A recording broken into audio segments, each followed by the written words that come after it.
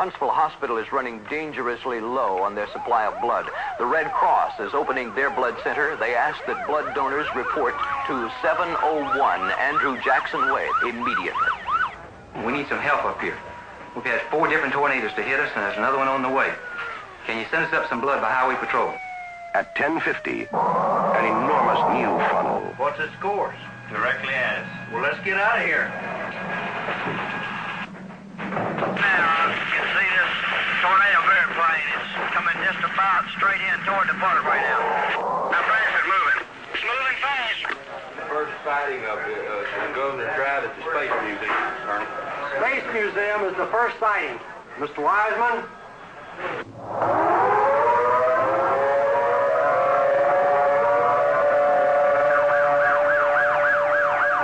The tornado keeps coming through the heart of town, directly toward Huntsville Hospital. Get this patient inside. Get everybody away from the window. We're going to roll you out in the hall for just a few minutes. Hang on now.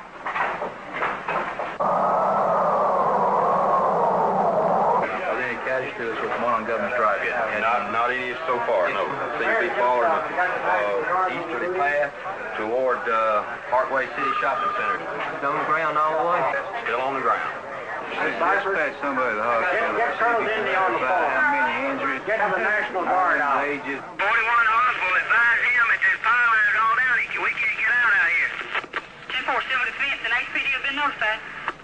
We got about 5 trailers overturned here. It took the roof off this grocery store, took the power lines down, debris all over the highway. Couldn't advise if there's any injuries. We've had one slight injury out here.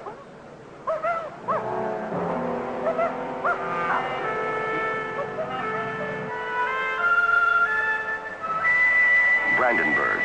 It looked like this in the morning. We had a tornado. That would be the understatement of the year. Oh my goodness, it just popped and cracked just like 100,000 tons of bombs dropped. And the wind blowing every way in the world so strong, you couldn't tell what all was going on. And then I heard a roaring noise, and I saw what I thought to be smoke and stuff coming up over the hill, but it was a black cloud or wind, dirt, and everything coming up over the hill. And my little grandson asked me what it was, and I told him I thought it sounded like a train, but I knew it wasn't. And it just hit, and that's it. Huntsville. The last big twister has ripped through Redstone Arsenal, leveled a trailer village. Louisville. Xenia. Miles of sheer destruction and stunned survivors still in shock. It was just a big roar, and I don't know. It was just terrible. It sounded like a big train whistle, and we were right underneath the front of it. I've never seen anything like it, and I don't want to again.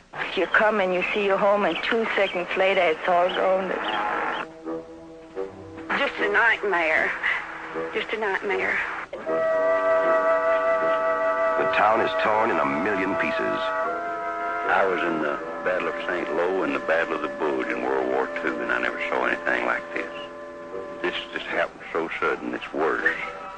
We've found parts of the bodies here. We've found parts of all the bodies, but we've got to go back and hunt for some more. A million pieces and problems to match. Bodies still being pulled from the wreckage. Gas mains burning. Water lines broken. The train wreck still blocking some of the rescue routes. To make matters worse, snow and cold. National Guardsmen patrolling the streets use burning oil drums to warm their hands. One explodes, and 2 of the Guardsmen, sleeping in an unheated store, die as the building goes up in flames. This is what tornado winds can do.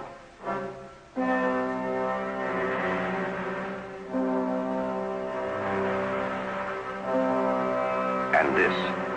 Mrs. Wilson, could you tell us what you found when you got home? A mess. One big, super colossal mess. Could you describe some of it for us? Some of the things? Well, chicken feathers in a skillet. Chicken feathers in a bowl that was in a refrigerator with a lid on it. Where did the chicken come from? From a chicken farm just below us down here. They had quite a number of chickens, and we got quite a number of feathers. In less than 24 hours, they counted 147 tornadoes, and the damage is enormous. All in all, more than $600 million.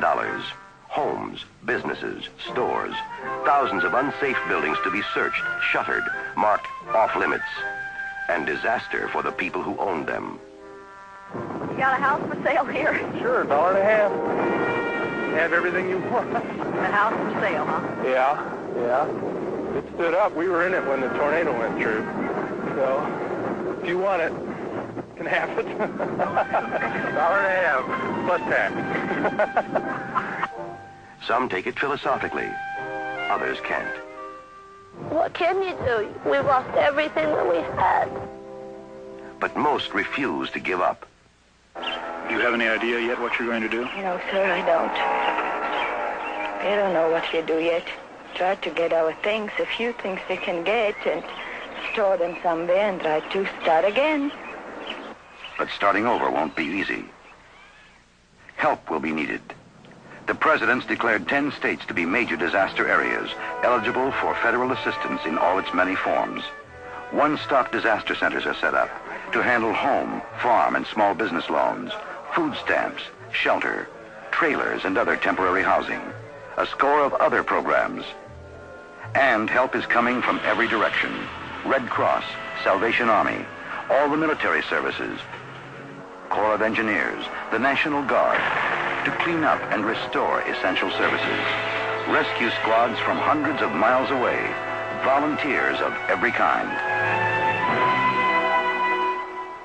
What a mess. What a mess.